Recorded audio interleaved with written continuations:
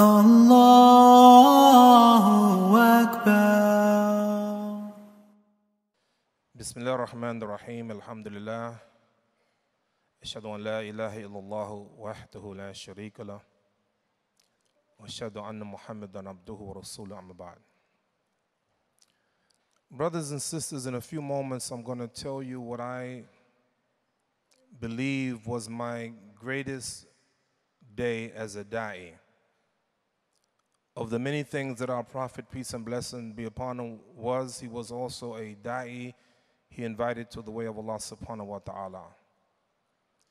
Before I tell you about that day, I want to make sure you understand this premise and make sure you understand it very well.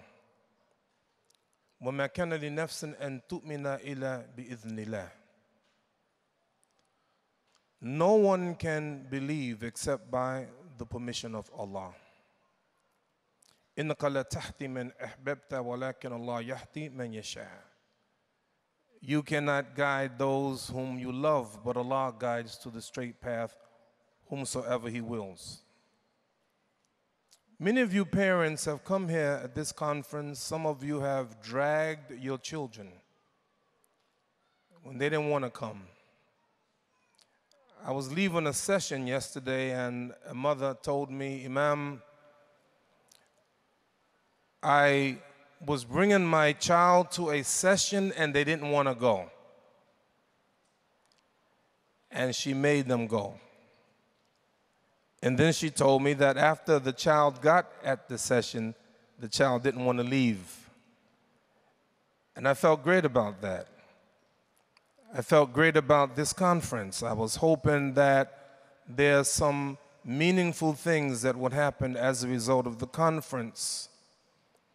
Those of us who have children know how challenging it is to keep your children into the faith of Islam.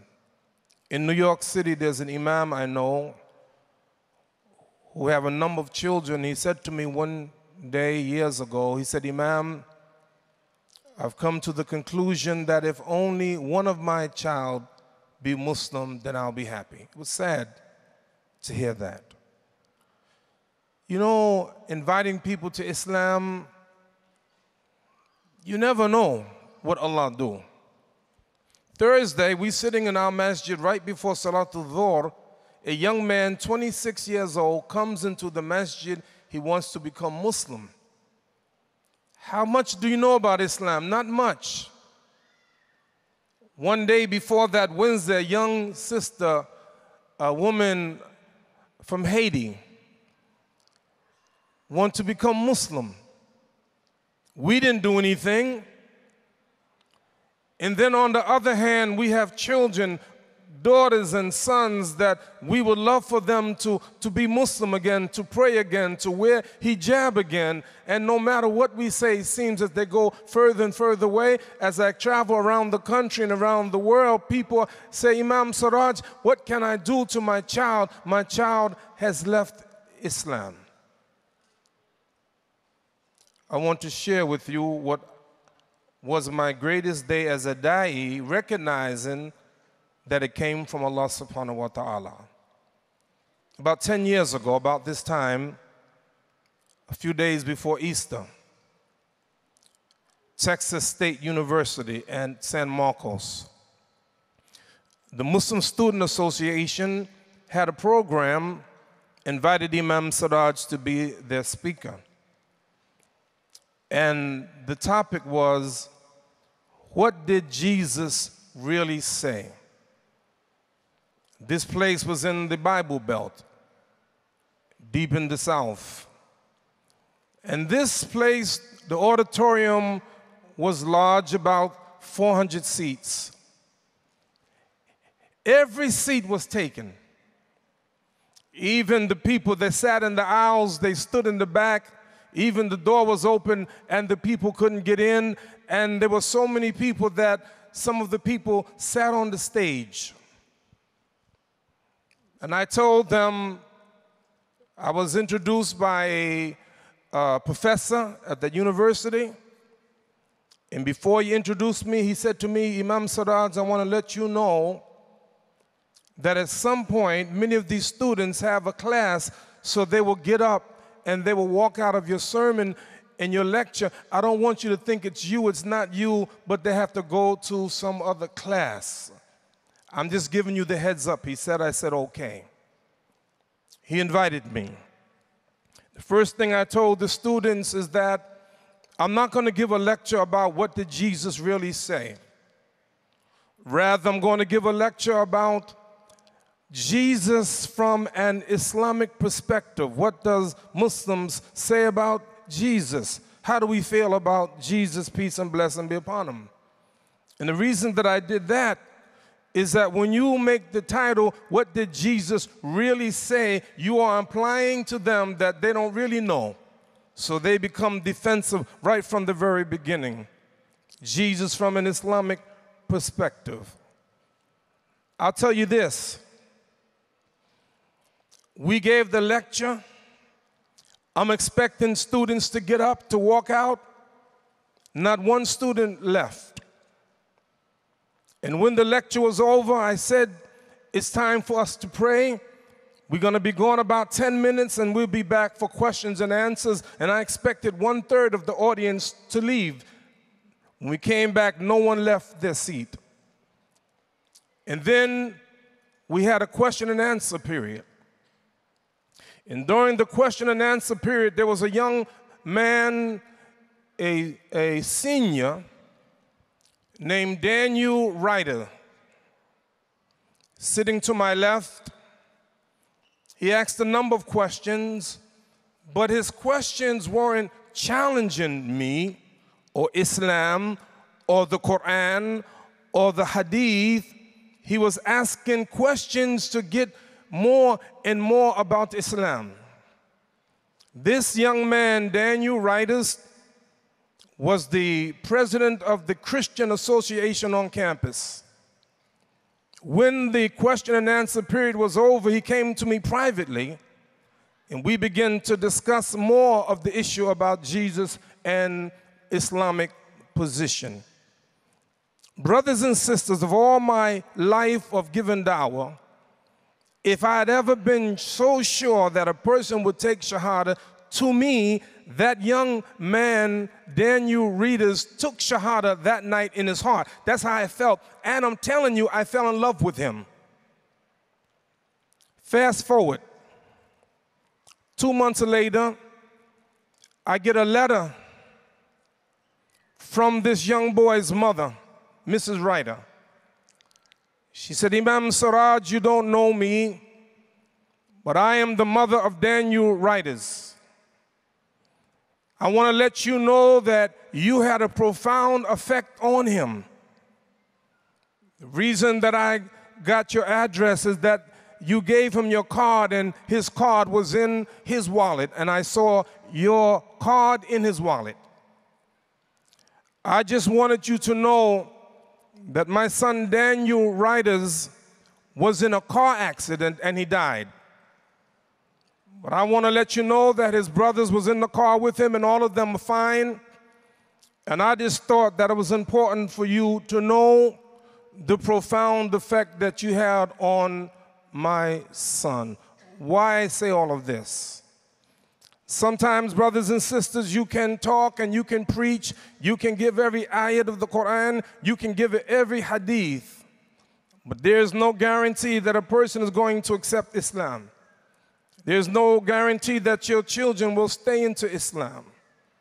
All I can say is this: speakers before us, Dr. Yunus, Sheikh Mukhtar, and all the others, there are two components of dawah as I see it. I'm going to ask a question. I want you to help me. I'm going to name some prophets because the Prophet Muhammad, peace and blessing be upon him, said, Al-Anbiya'u ikhwatun li'allatin ummahatum shatta wa dinuhum wahid. Prophets, all of them were brothers. Their mothers are different, but their religion is one. One religion. We're the only religion that teaches us to believe in all the prophets. There are some people who believe in Jesus who believe in Moses but don't believe in Jesus. There are some people who believe in Moses and Jesus, but they don't believe in Muhammad, peace and blessing be upon him. But Muslims, we are those who believe in every prophet. I want to ask you a question. Do you know any Muslim who have the name Zachariah? Raise your hand. Good, look around. Do you know any Muslim that have the name Musa? Raise your hand. If you know any Muslim that have the name Isa, Dawood, Sulaiman, Yusuf, Yunus, Ayub. Notice about these prophets. Tell me something about these prophets.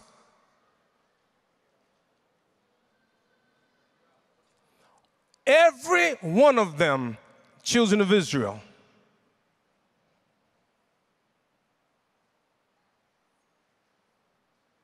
Yet we wear their names.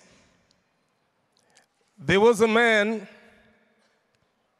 a Christian, had the name Muhammad.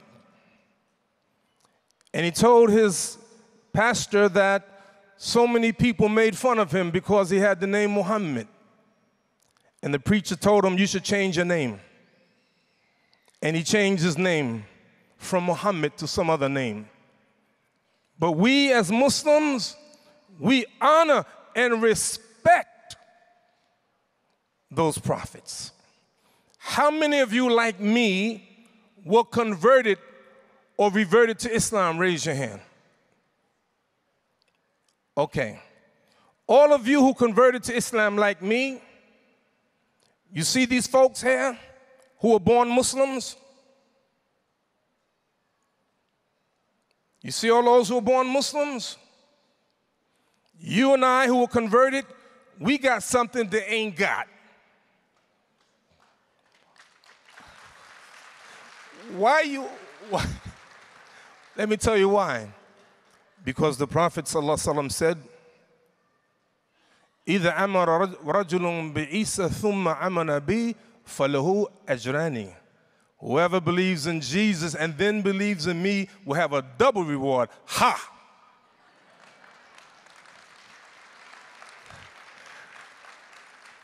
Because, and these are the same things that I said at that university, because we believe in all the prophets.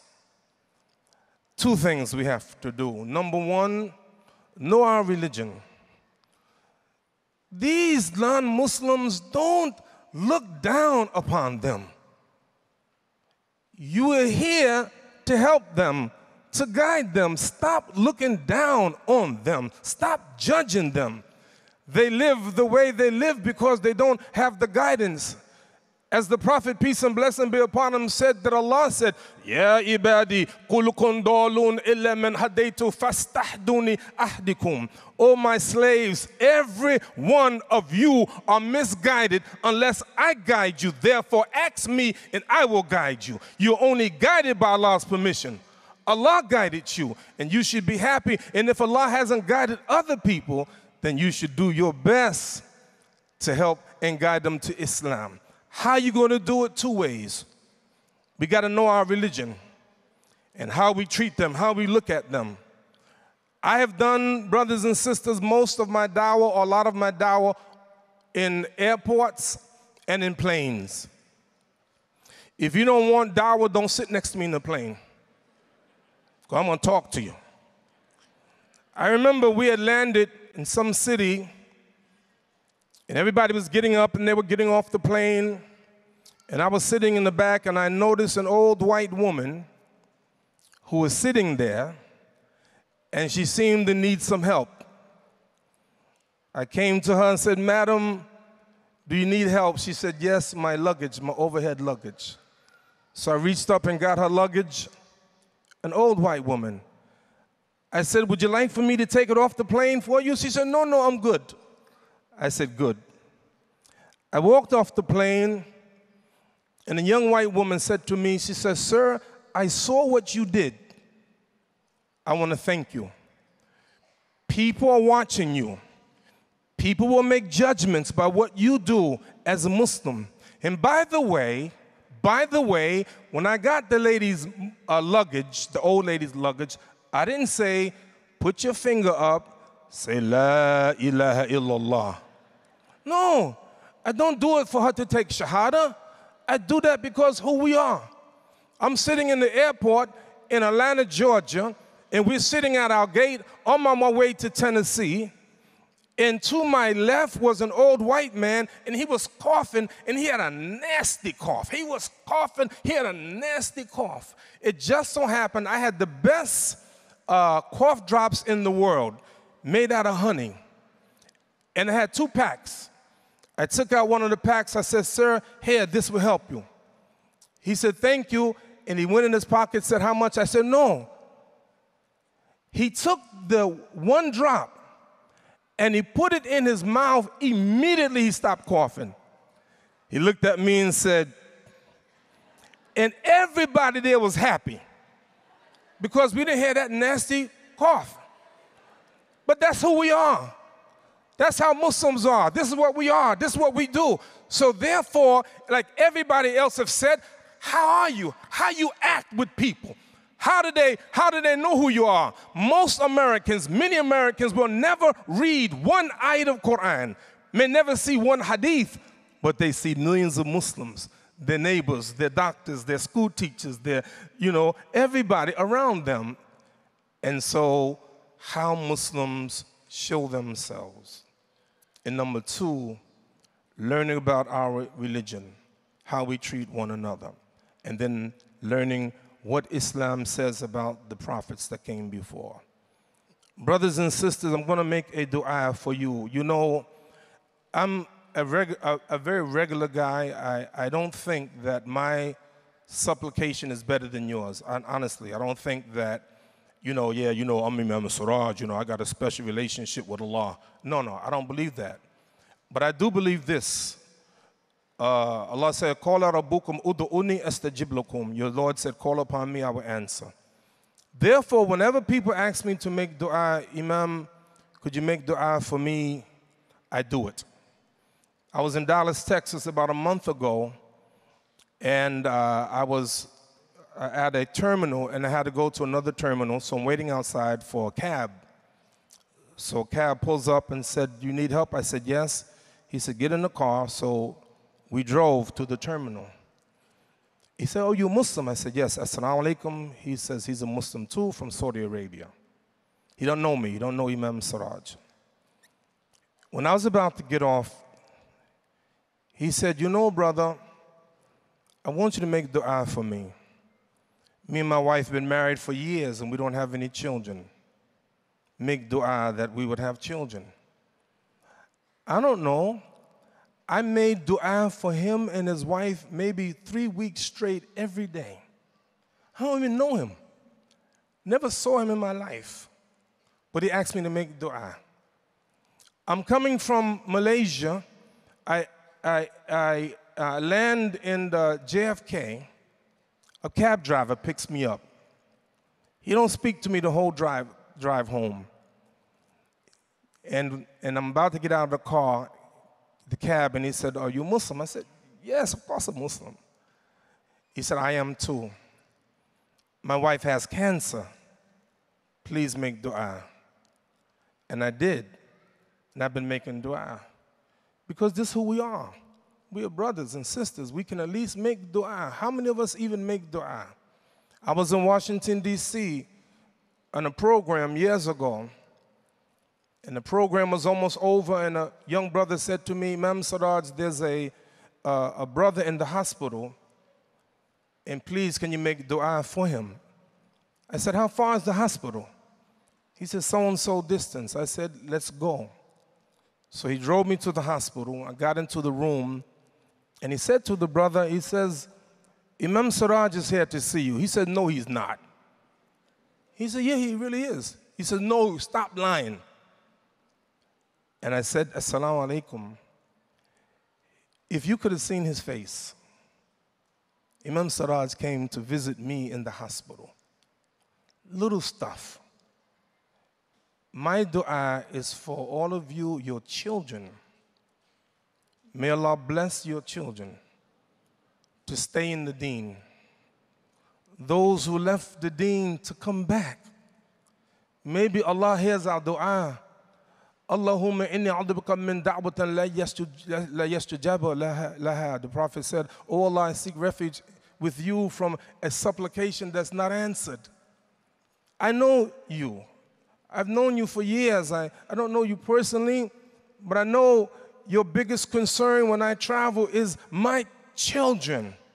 My children have left the deen. My children. How often do we think about it?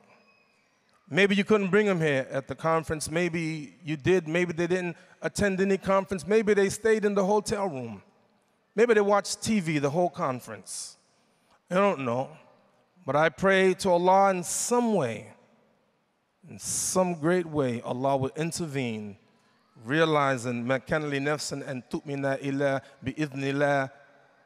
No one can believe except by Allah's permission. Oh Allah, help my children to come back to the faith of Islam. May Allah bless you. Assalamu alaikum wa rahmatullah.